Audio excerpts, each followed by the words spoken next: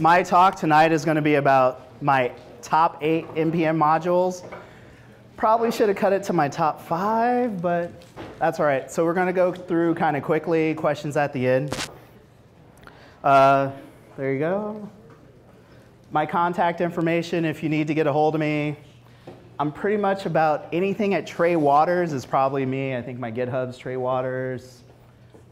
Google Plus, I got in pretty early, so I got my first and last name in there.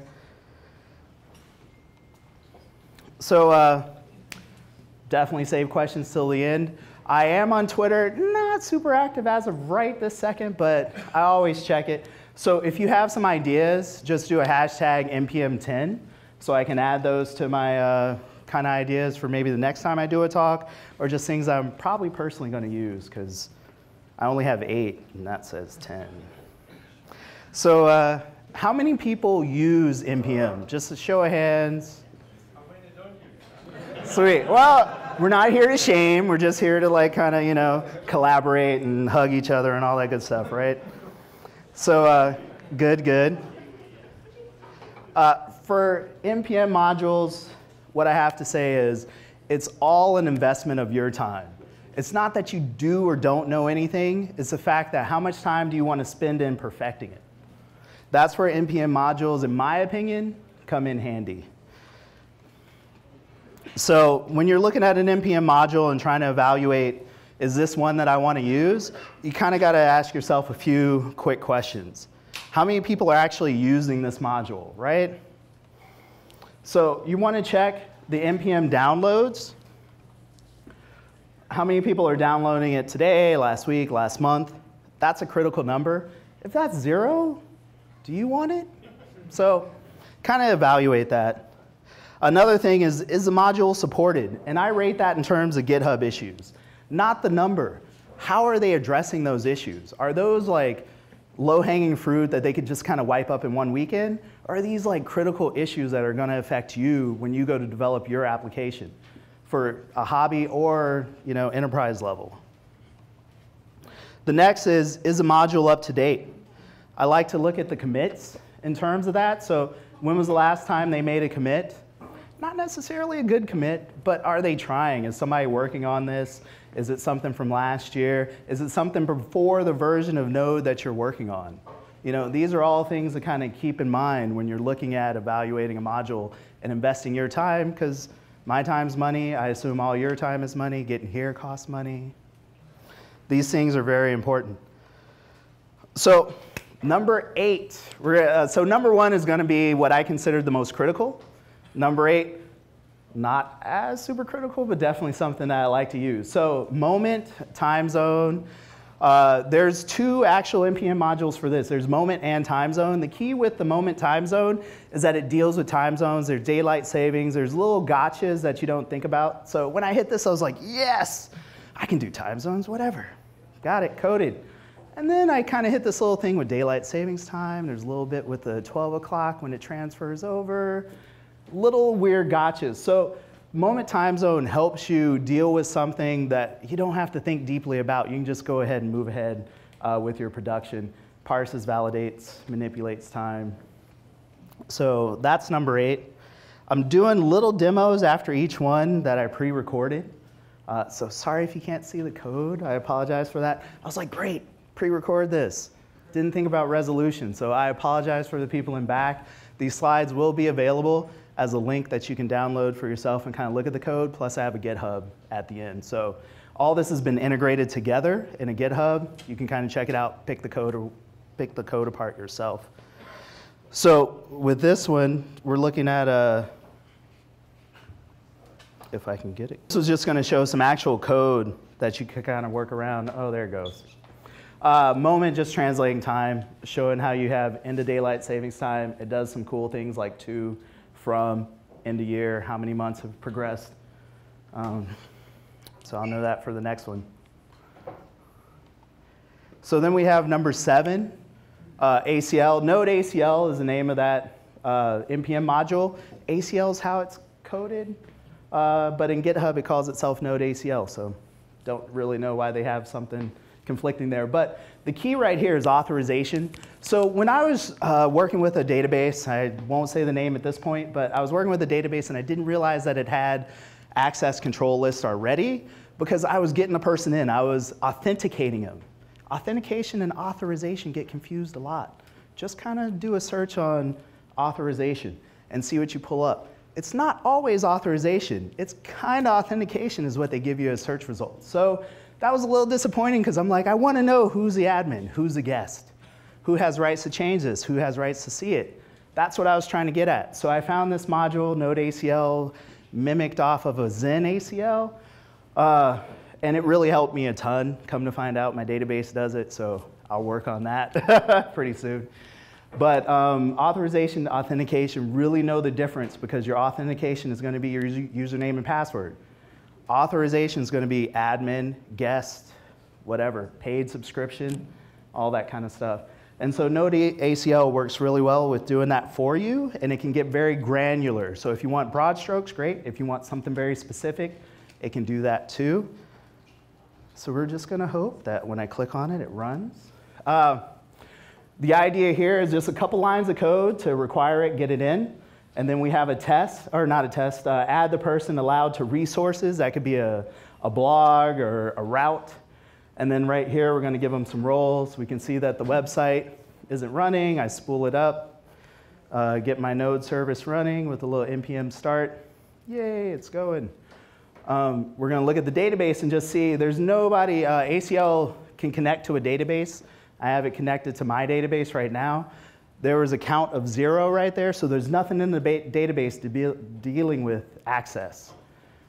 In a moment, we're going to show in the database that we're going to have 11 records dealing with access. So here it was 0, here it's 11. So just in that little click that you didn't really see the full click, I was able to add the person with all their roles. Right here, we're going to test to see if a hacker can get in, if they're allowed, and if I can get in, because I'm allowed. Oh, sorry, allowed, there's a role. So in here, we're like, Tre Grisby, you're allowed. Yay, I love that, right? So we run, hacker is false, not allowed, I am true. Just a little bit of code to kind of see it's not really complicated to get these things in and running for your own site. And that, less than a weekend, a coffee shop visit to really get that going. So another thing that's important to me, number 6, is going to be encryption. At some point, you're going to have to deal with taking the person's data. It might be sensitive. You're not a credit card company. Some of you might be, but most of us aren't credit card companies. And you haven't gone through a lot of certification to be guru of security, right? So Bcrypt kind of helps you get things through your system safely, right? You can encrypt some data that is on your service, on your server, on your database, whatever. Think about encrypting that data. If somebody grabs it, if somebody hacks it, if somebody gets a hold of it, if it's in plain text, that's low-hanging fruit. They just take it and run with it, sell it to the highest bidder. If it's at least encrypted, they have to do some work. A lot of thieves aren't hard workers. So keep that in mind. Encrypt your data at some point. So I did it for my database. I was taking in passwords. I wanted to slightly encrypt them. I'm not a super security wizard. I know the broad strokes, but I'm not into what's the latest, coolest algorithm to keep people out. And so I wanted an NPM module that at least helped me with passwords specifically. Oh, one thing, if you're working on a module, give me a really cool logo. I didn't have any logos for most of these people, so that'd be awesome in the future. I just made stuff up. So the code here is I have, I'm just saving the password, just plain text, not doing anything to transform it. Showing you the web service trying to take this in. There's a password, that's all my stuff. Go through, plain text, just comes through. You're probably not thinking about this because it's just the environment you're in. But we want to add a little bit of security. We're going to save that on our server for a moment, so let's hash it a bit. So what we end up doing here is pulling in Bcrypt. We give it a little bit of salt for randomization. Bring it down a little bit. And then we're actually going to, with that randomized encryption, go ahead and encrypt the password as a hash. The salt is truly for the encryption, randomization entropy part of the encryption. And we salt the hash, which I totally laugh with my family who doesn't care anything about programming. It's like, I put salt on the hash. Like, what? But it's encryption. They don't care. You know, that's the world I live in. But here is the encrypted password. So when a hacker gets that after infiltrating your database, security happens in layers, that's what he gets, he, she, whoever. That's a lot better than just having their password open. So number 5, we got Mongoose. Sorry, I'm over my time, but we have Mongoose. So I work with NoSQL. I love NoSQL. I really like MongoDB. Mongoose is a great way to add schema and data validation to a MongoDB database. I just love it. It was my first one. I came from a world of relation databases. So Mongoose didn't have a logo either. I just took their kind of what they had up there. So with this one, we're going to add a little bit of a schema.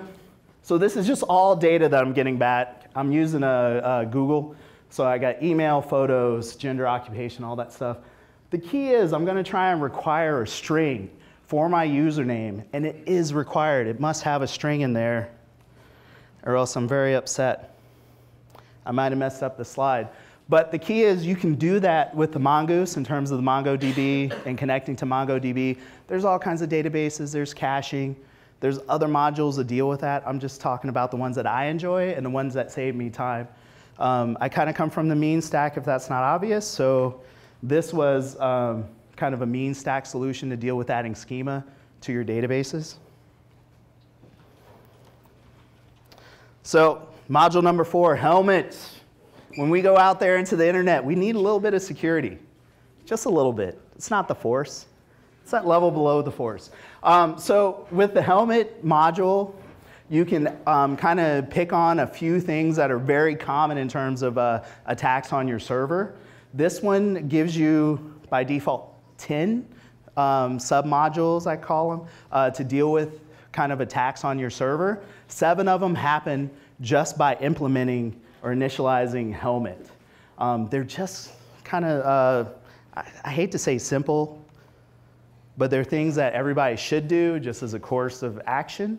So by these 2 lines of code, you can implement kind of counteract 7 HTTP vulnerabilities, cross-site scripting attacks, clickjacking, X-powered by header, which kind of says you're using this by whoever expressed, and then HTTP strict transport security, just saying next time that you hit my website, use HTTPS.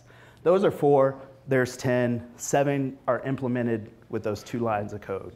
The other 3 you really need to do customize, and they might not be worth the overhead to implement them. So really look at the 10 that they're trying to protect against and see if that's good for what you're doing in production. So another thing is, I come from the old school. I like logging. Everybody should like logging, right? You want to see what's happening. When your user calls up and they say, it broke. What's it? I don't know, the thing you sold me, but it broke. You want to go back to a log because you're like, okay, thank you, I'll help you. Pull out the log, deal with the details. Because for us, we are demons dealing with devils in the details. We need details to do what we do to make them happy. Morgan is logging. You can save to file. There's a difference between developmental logging and production logging. Don't get so verbose if you're in production. I like to look at all my logging while I'm writing my code and kind of, I say compiling, but running it on Node and kind of see maybe there's something unexpected, so I can kind of dig into that and deal with it more. So Morgan is what I use for logging. So Morgan has 3 kind of types that are just built in. You have a common type for logging, and if this is running, yay, which it is. We're just going to kind of see what the common type gives you. So you spool up your web server, you do some kind of interaction on the web server, and then your logging starts to save some of the interactions that have happened. So this is the common type. Has a little IP address, a little bit of information to get you going. That's great. We have another that we're going to try out, which is just tiny. It's a little bit smaller, a little bit less, not so verbose. That's cool, depending on your environment. This can get really customized, and so there's a lot of flags in there to add way more that's in here. This is just kind of what I wanted to show you guys, and there's another one that we want to show you too. It's got some colors. All right, so our last one's just going to show some color. Unfortunately, this is kind of one of my slowest sides. So in the GitHub, there's a way to save this to file too, and it's kind of commented out here at the bottom. But it works with FSStream, and just save it to a folder and pull it up later. So this is one that gives us a little bit of color. It's not as cool, but a little bit of color to see what's happening. Of course, red. React on red. You know, something's really wrong if the colors are in red. So those are just 3 different types of logging. So number 2, we're getting really close. There's only one more after this, right? So I already gave it away. I'm kind of a mean developer. I came into it maybe after a lot of you guys for sure. And so Express is what I use for my web service. You can use Happy, Koa, I want to say. What was it? Koa. There's other ones that you can use. This is what I use. And so really easy to get a web server open. You don't think about it until you have to code all those HTTP requests. But this is really super helpful just to kind of get yourself out the door and get running. And what I liked about it is I could make a REST API really easy. I was surprised. I'm like, what? That was a REST API? And I've been doing it ever since. So there's a bit more code in terms of getting the Express going than we have seen already. I guess most of this was just to show you that there's a server running. But that's it. Require it. Serve some static files up there with that. And then you're good to go. And you didn't have to do all that work. That's really the key of what's going on here. So last one, number 1. I'm sure everybody knows what's coming. How many people guessed this one? 1. Nice. 2. All right. I'm drinking 2 beers for that one. I'm very excited. Okay, 3. I'm drinking 1 beer. That's it. I'm going to just sobriety right now. So number 1 is going to be Passport. It's a website. Again, I admit that I'm not super guru in terms of security. I don't want to try and figure out what the hackers are doing tomorrow. I just want somebody to kind of work on most of it, 90% of it. I mean, your front door is not Fort Knox. Same thing with a website. It doesn't have to be Fort Knox, but lock the door, kind of keep people out. So Passport, the beauty of Passport is it's designed with the idea of modularity.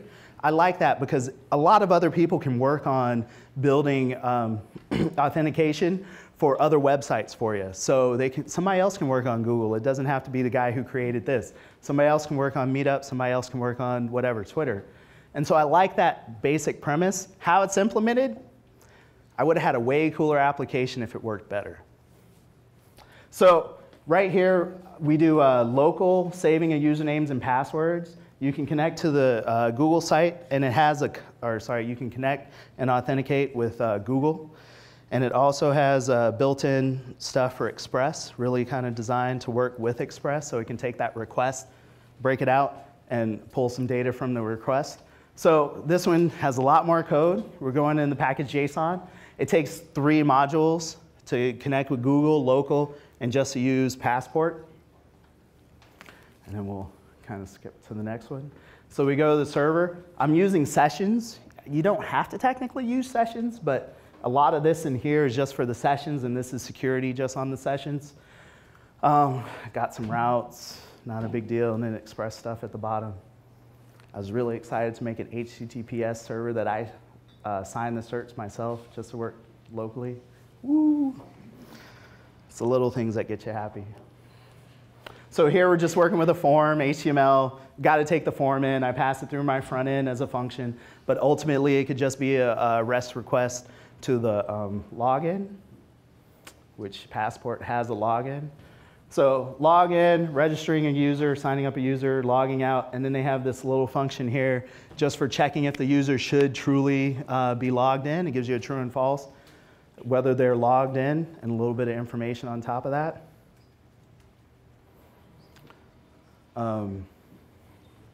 And then this part's going to be the Google side of it, linking to Google. So that was local. This is going to be Google. I was touching their profile. So here we're talking about a route. So I did some persistent sessions on this one, so I have to serialize. I'm using their strategies is what it's called whenever they connect to another social media. So Google strategy, local strategy. Like I said, I was doing a persistent session, so I have serializing and deserializing over here. A little bit lower. I was trying to save you guys from coding right here and dealing with bugs, but I probably could have cut out like a minute out of all this. So we're just trying to get to the social side of it. Local strategy. It's formulaic too. So if you're going to write a module for a passport, very formulaic. You can just give it some outputs. You know what to expect, what you're connecting to. This is using OAuth 2, not for the local part. For Google, it's using Google's OAuth 2 authentication. It always wants a username and password, some callbacks, and I put the request as a callback up in front. A little bit of data. We want the Google strategy. There we go. So with Google, you have to give them a client ID, a secret, and a callback URL. It deals with that. I just put it in a separate file for separations of concerns.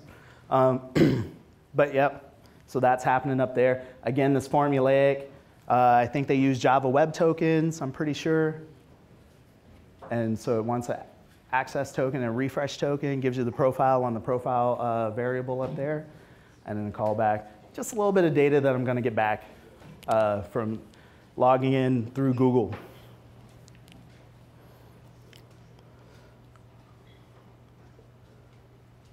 And we're just going to, pretty sure there's a ta-da moment at the end of this, getting in a little bit of the data, messing with it a bit. You can protect your routes. So for your REST API, you can protect your routes with Passport. Right here is what does that, the function. It says, hey, if the person's there, go ahead and move. If the person's authenticated, move them on. If they're not, give them a 401 request. Deny them. Give them an error back. You can handle that however you want, you know, personal choice. Just protecting the route is all that's doing. But I thought I had a web page after this one showing what it pulls in from Google.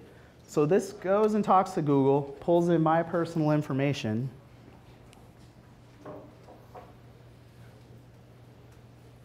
And we're just waiting for the ta-da. Didn't happen. I apologize. I thought I recorded the last bit. So I went over to Google, pulled my information down.